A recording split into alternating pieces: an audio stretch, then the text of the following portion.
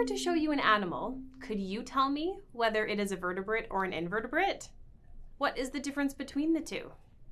Well, the clue is in the names. Vertebrates have an internal skeleton, also known as an endoskeleton, with vertebrae or backbones arranged in a spinal column. This internal skeleton provides support against gravity and allows vertebrates to reach large body sizes in terrestrial environments. On the other hand, invertebrates have no vertebrae and therefore no internal support structure. Instead, their support structure exists outside of their bodies. In many invertebrates, their surface is hardened and is called an exoskeleton. Vertebrate animals include fish, amphibians, reptiles, birds, and mammals. All other animals are considered invertebrates. Within the invertebrates, there is a group of animals known as arthropods. What are they? Well, the word arthropod is a combination of the Greek words arthron, meaning joint, and podos, meaning foot. Put together, the word arthropod refers to organisms with jointed feet or jointed appendages.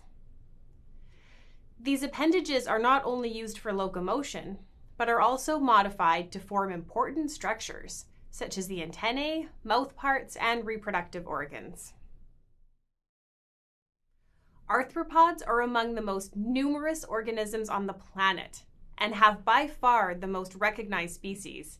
To date, there are approximately 1.2 million known species of arthropods, and they make up more than 60% of all named organisms.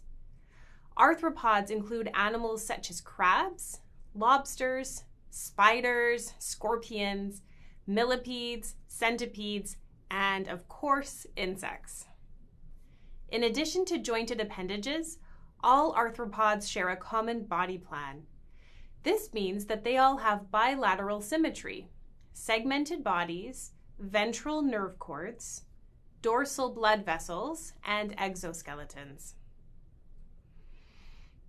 An organism shows bilateral symmetry if it can be split along only the anterior-posterior axis, forming a single plane of symmetry that separates the body into left and right sides, as illustrated by this lobster.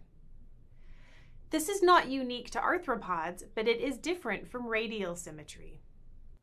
Radial symmetry describes a body plan that has the general form of a cylinder, where any plane passing through the central axis creates two similar halves. Perfect radial symmetry is rare in nature.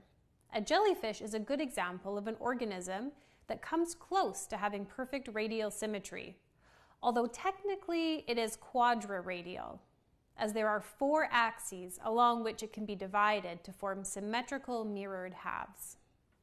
Because arthropods exhibit bilateral symmetry, like humans and other mammals, we can distinguish several axes along their bodies. There are 3 main axes you should be familiar with.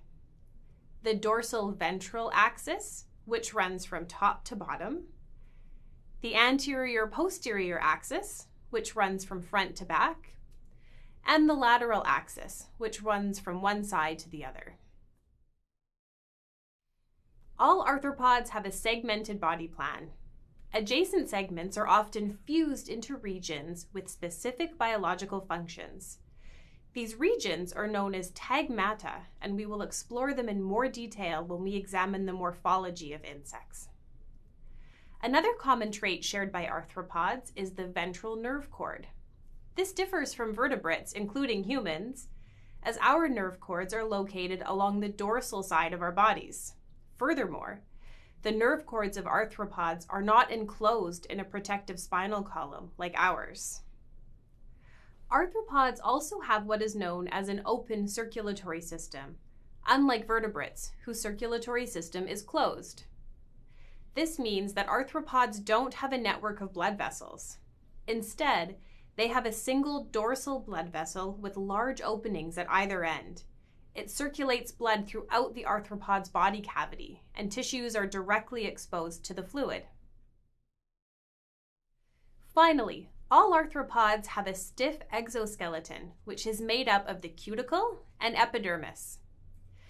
The external non-living structure, or cuticle, is made up primarily of chitin and protein. The cuticle is composed of multiple layers: the waxy epicuticle, the exocuticle, and the endocuticle. A living cellular layer, called the epidermis, lies beneath and secretes the cuticle. A thin layer of tissue, called the basement membrane, lines the underside of the epidermis, separating it from the body cavity. The exoskeleton has many different roles. The outermost layer of the exoskeleton, the waxy epicuticle, helps prevent water loss and acts as a barrier against disease-causing pathogens. The exoskeleton provides protection and also has internal ridges that act as sites of muscle attachment and leverage. At the same time, it provides support for the internal organs. The exoskeleton is both a hard and flexible structure. How does it do this? Well, this has to do with the different layers that make up the exoskeleton. Specifically, the exocuticle layer is hardened through a process known as tanning, which in insects includes a cross-linking of proteins in the chitin protein matrix known as sclerotization. In some arthropods, tanning is sometimes achieved by mineralization or calcification. The deposition of minerals into organic tissues makes the exoskeleton strong enough to provide protection and support for the arthropod. Meanwhile, the unhardened endocuticle layer remains pliable and stretchy. Some parts of the cuticle between exoskeletal plates also may not be hardened, leaving these sections softer and more flexible. While the exoskeleton is an important adaptation in arthropod evolution, it also places constraints on the organisms. One of the biggest disadvantages of an exoskeleton is that it limits growth. As such, all arthropods need to molt as they develop and increase in size. Molting occurs when an arthropod sheds its old exoskeleton and replaces it with a new one. The entire process is regulated by hormones and consists of multiple steps. The first step in the molting process is called apolysis, which is the separation of the old cuticle from the underlying epidermal cells. This is caused by replication of the epidermal cells that are stimulated by ecdysteroid molting hormone that is synthesized and released from endocrine glands called the prothoracic glands. A newly opened space under the old cuticle is created into which a digestive fluid flows. Enzymes in this digestive fluid become activated and break down the innermost endocuticle layer of the old cuticle into metabolites. These metabolites are then reabsorbed by the epidermal cells, which will use them to secrete the new cuticle. Once the new cuticle is fully formed, the arthropod pushes against the old cuticle and casts it off in a process referred to as ecdysis. When the arthropod first emerges from its old exoskeleton, the new cuticle is pale and soft. In order to increase its body volume and stretch the soft cuticle before it hardens, an arthropod will contract its muscles to increase internal fluid pressures within its body. The internal pressure can be further increased if the arthropod swallows air or water, inflating the gut to occupy more space in the body cavity. As with everything in nature, though, there is a cost. And before the new cuticle hardens, the arthropod is extremely vulnerable to predation and desiccation. Now that we know what arthropods are, in the next video, we will see how they got here by examining their evolutionary history.